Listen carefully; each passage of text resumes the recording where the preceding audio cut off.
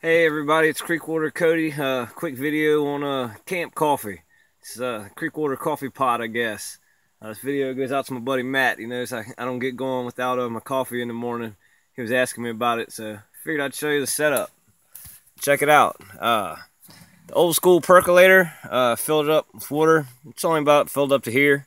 Water out of my blue 5-gallon cooler.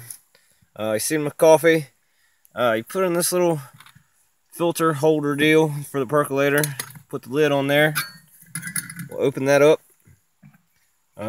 Stem goes down in the middle, just right in the center. You take that fella, get him on there. We'll come over to the pocket rocket, my favorite hiking stove. Crank it up, light it. Pocket rocket going.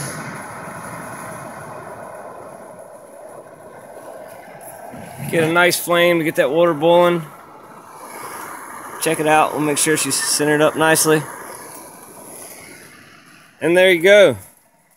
That's a CreekWater coffee pot. About 5-10 minutes from now, I have me some good coffee. Just a tip from camp. I'm making coffee old school cowboy style.